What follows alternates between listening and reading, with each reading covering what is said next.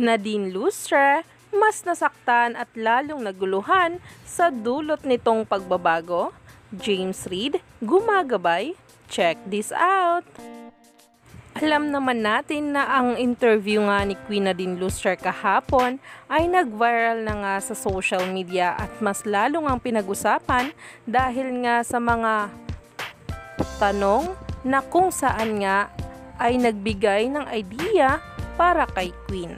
At dahil din nga sa mga sunod-sunod na mga larawan na inilabas patungkol nga sa kanilang relasyon, ay talaga nga namang nagtitrending na ngayon ang tanong ng isang foreigner BJ na agad namang nagtrending sa social media.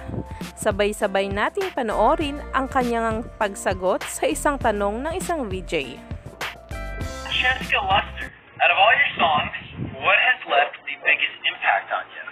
I would say Wildest Dreams, just because, it's a bit experimental and it's something new. I've never done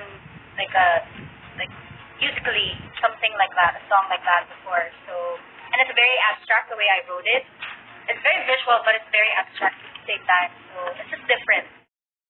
So yun na nga guys ang sagot niya at narito naman ang sinabi ng mga Jadine fans.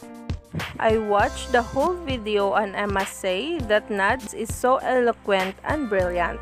She's so deep and being able to stand on her own without totally depending on others is a great achievement. Dahil alam naman natin na ito ngang si Reid ay gumagabay lang para nga sa mga gagawin pa nitong videos tulad na lamang ng natapos na Wildest Dream, latest single nito, na agad din namang nag-viral sa social media dahil nga din sa mga komento at reaksyon kung saan marami nga ang kinilig sa isang nga nitong music video. At dahil nga sa paglabas ng BTS ay talaga nga namang wala nang may tatanggi pa ang ating Queen Nadine Lustre at Jaime James Reid.